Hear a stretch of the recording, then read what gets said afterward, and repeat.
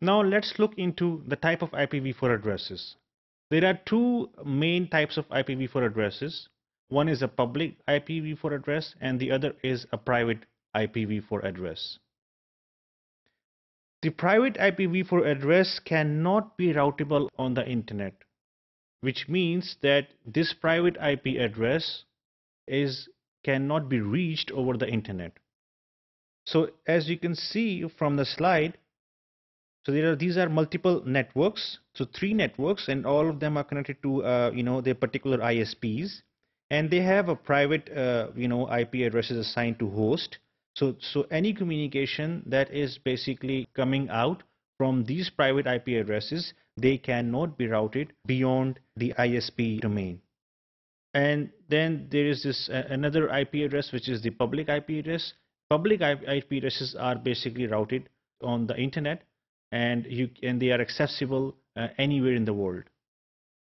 Other than the private and the public IPv4 addresses, we have some special or I would say reserved IPv4 addresses. One such reserved IPv4 address is a loopback address. It is very well-known address 127.0.0.1, and this address is basically used to basically route the traffic to the machine itself. So it's also called a local host address, and it is used for basically to test the TCP/IP stack in the operating system of your machine.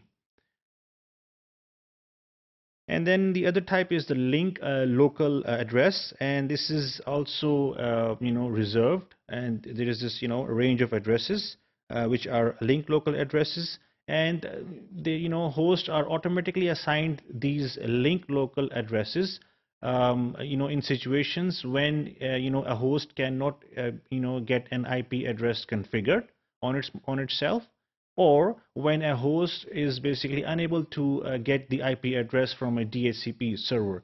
So then the OS is basically automatically assigned a link local address to this machine, and all the communication via this link local address cannot go through or beyond the network on which the machine is basically located.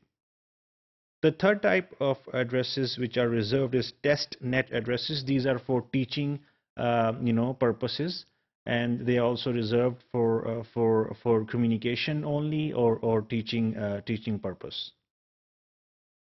So as you can see on the slide, this link local address 169.254.0.0/16 can only communicate within the local LAN, and the same applies for the test net address, which is 192.0.2.0/24.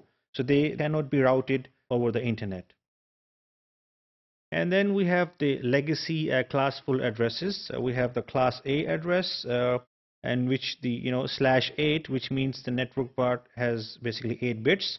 So you have 24 bits for the host portion. And then we have the class B addresses, class C addresses. Class B has 16 bits in the network portion. Class C has 24 bits in the network portion. And these are the range of class A, B, and C addresses. Then we have the multicast addresses. Also, these are reserved addresses, multicast, and these are the range of the multicast addresses, starting from 224, ending in 239. And then we have the experimental addresses, which are again reserved for future use, and they start from 240.0.0.0 all the way to 255.255.255.254. So who assigns the IP addresses? There is a body, IANA, Internet Assigned Numbers Authority, that basically manages the allocation of IPv4 and IPv6 addresses. And these IPv4 and v6 address space basically are allocated to different registries, and these registries or registration companies are called Regional Internet Registries, RIR. And IANA has basically divided this into 5 regions. As you can see on the left most side of the slide, This the first one is the ARIN, which is the North America region, and then we have the RIPE, which is Europe, which covers the Europe, the Middle East, and the Central Asia. And then we have the APNIC, Asia and Pacific region, and AFRINIC, which basically covers the African region, and then the LACNIC, which basically covers the Latin America and some Caribbean islands. So we basically discuss the different types of IPv4 addresses, particularly the private and the public IPv4 addresses, and then we also talked about the body or the organization that basically assigns the IPv4 and IPv6 addresses.